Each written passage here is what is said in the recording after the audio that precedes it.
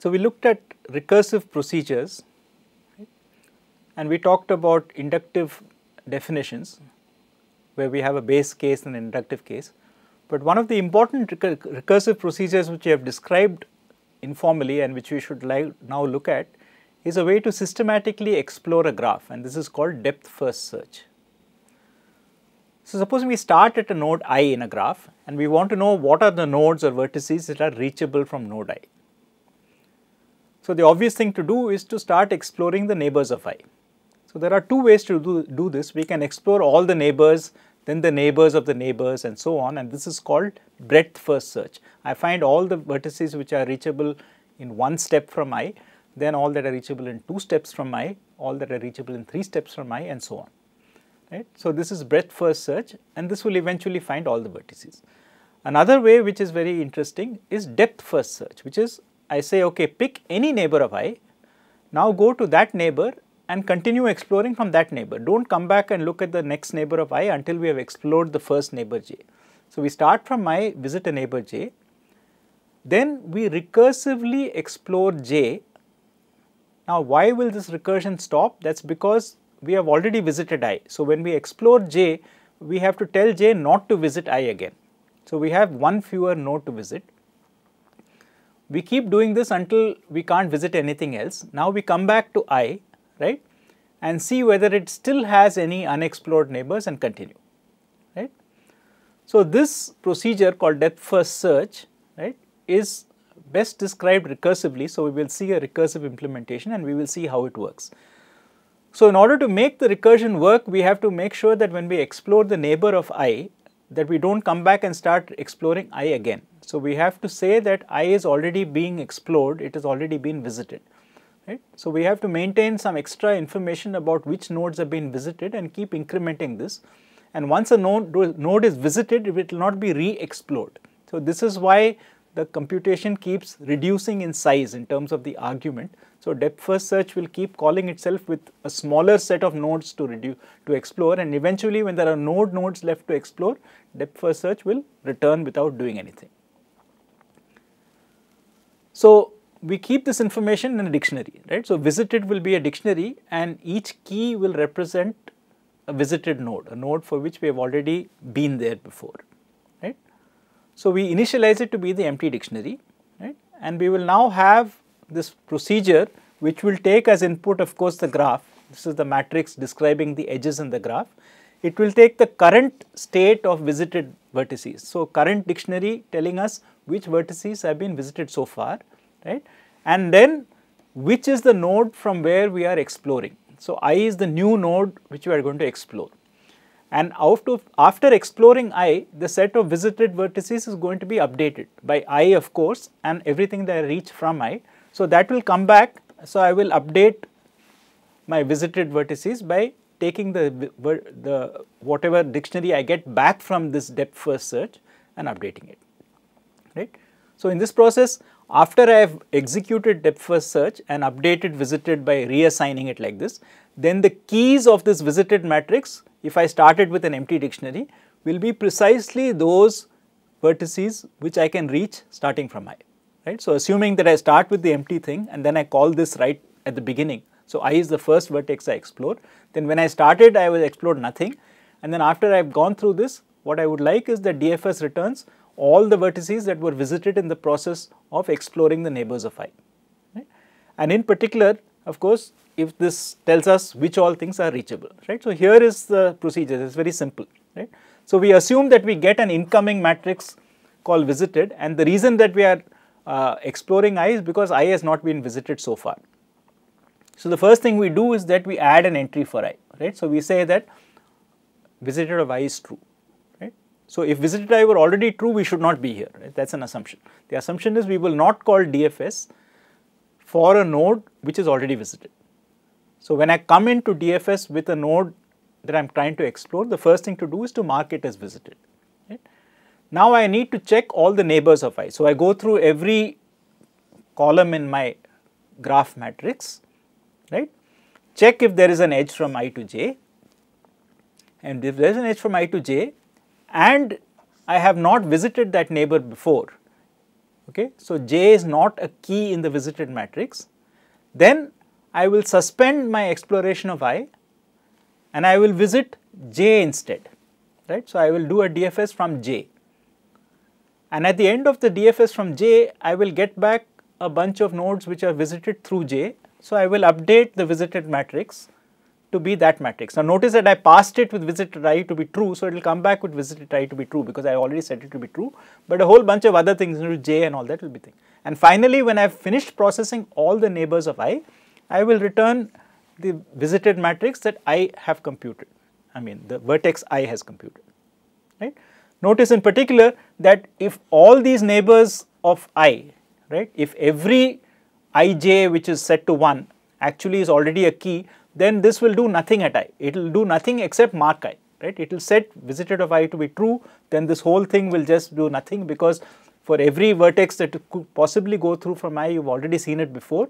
So you will just update visited with one more entry saying visited I is true and then come back, right. So that is the extreme case which happens when everything has been visited in the neighborhood of I.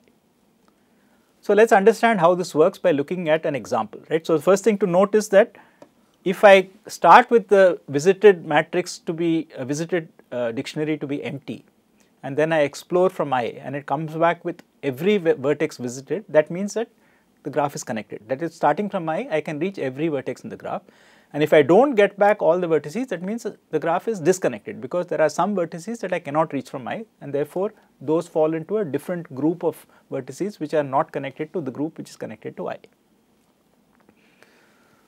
So let us look at this example. So I want to start DFS and find out what all I can reach from vertex 4, right. So I start with this empty dictionary visited, nothing has been visited so far, and I call DFS with this vertex, right. So the first thing that happens is that visited 4 gets set to be true, right, and then I have to look at the neighbors of 4. So the neighbors of 4 are 1, 5 and 8, right. So let's assume that we always explore the neighbors in kind of increasing order. Remember, we are going through the columns from 0 to n minus. So here is actually 1 to n, but it does not matter. So we are going through the columns from smallest to largest. So I will choose to visit 1, right. So I set visited of 4 to be true and I choose to visit 1. So now I go into a recursive call. I have suspended the call for 4 and I have gone into a call exploring the neighbors of 1. So the first thing that happens is that I have to set that 1 is visited, right, and then I have to look at the neighbors of 1 which are 1, 2, 3, 3 and 4. If I go in order, then the first thing I pick up is 2. So when I go into 1, I will set 1 to true and I will now start exploring 2.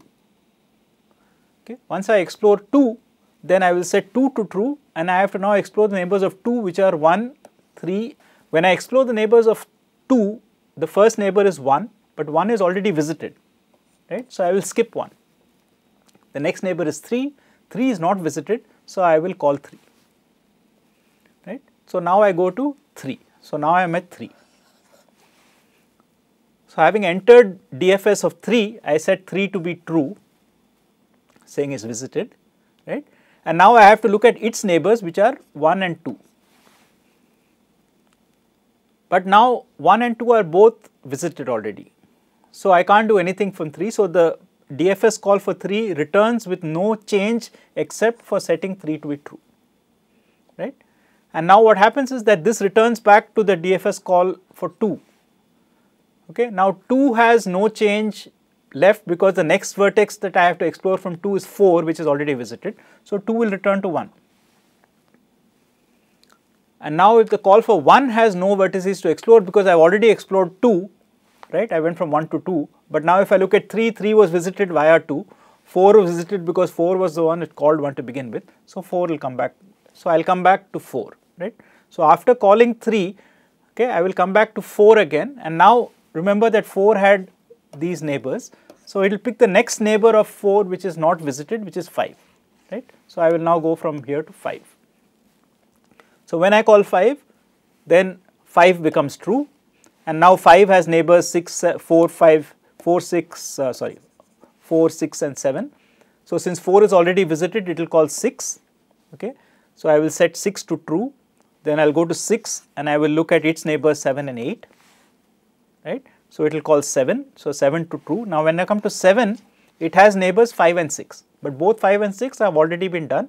So there is nothing further to do with 7, so I come back to 6 and then I go from 6 and I go to its next neighbor 8, right, and then 8 will visit 9, right, and 9 will visit 10. Now at this point everything is marked, right, everything is marked as visited. So when I look at the neighbors of 10, there is only 9 which is already visited, so I will come back to 9.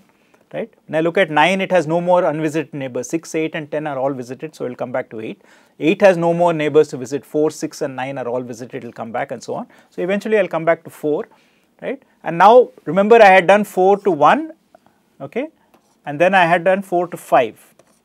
So in principle now I can go from 4 to 8, but 4 will find that 8 has already been visited. So it will say, okay, now I skip 8 and then I finish, right. So the DFS call to 4 will finally come back with this list of visited vertices, and since this list has every key in some added in some random order 4, 1, 2, 3, 5, 6, 8, 9, 10, and there should have been a 7 somewhere which I seem to have lost. Okay. So since this thing has all the keys, you can actually verify by looking at this picture, of course, manually, that you can reach every vertex from 4, right. So depth first search is a recursive procedure. I mean, it is not necessarily recursive, but it is easiest to describe it recursively.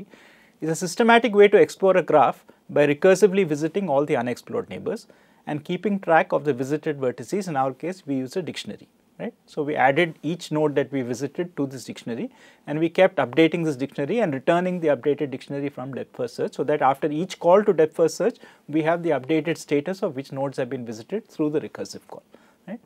And one simple example we saw is that once we get back the list of visited vertices through the initial call, we know whether or not the graph is connected, right. If every vertex is present as a key, it is connected. There are lots of other interesting things that you can do with depth first search, which you will find out in other courses and later on. It is not necessary to do it now, but for us, depth first search is basically a way of finding out what all is connected to a given vertex.